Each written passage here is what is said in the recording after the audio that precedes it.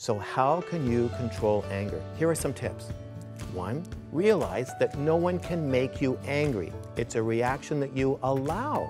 So you can control it, just like you can control any other reaction. Number 2, anger is caused by your interpretation of the event. That's why two people can have the same experience, but only one gets angry. Number 3, do you ever get angry? No, of course you don't. You're a Christian. You have complete self-control, so you never get angry. We all know that anger is a sin. But I know you get angry, and don't try to hide it. In fact, it was the first emotion you ever had.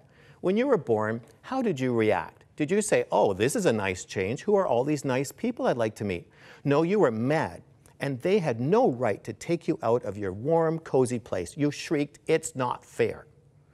And in your first year, you used anger and screaming to manipulate people to do whatever you wanted.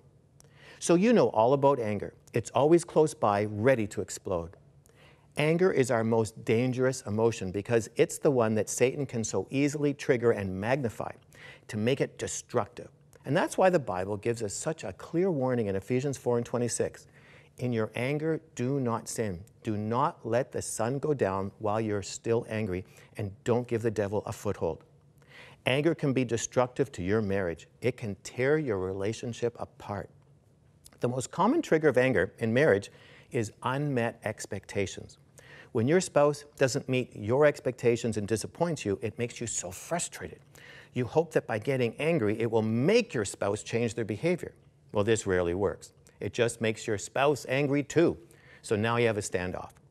So then your anger just simmers below the surface, waiting for another disappointment that will trigger an explosion.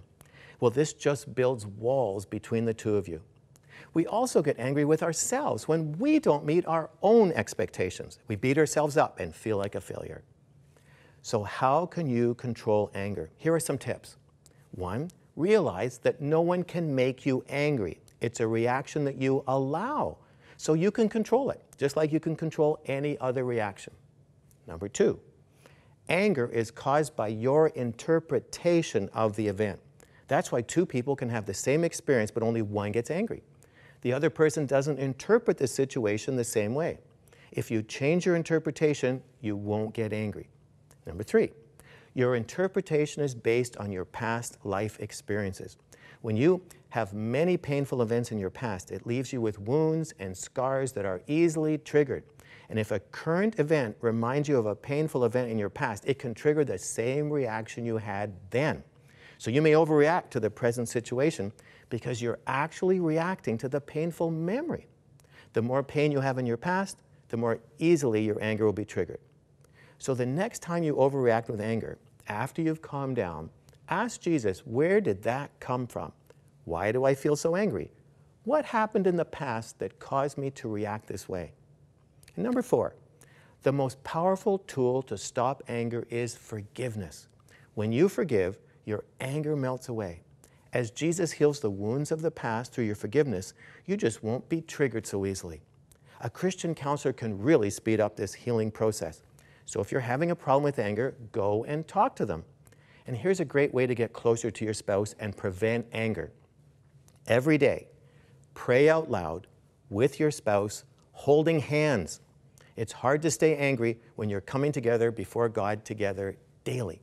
The closer you get to God, the closer you will get to each other. Don't let anger damage your marriage any longer. You need God's help to beat this, and He's waiting right now to help you. Give Him permission to heal your wounds and teach you how to forgive.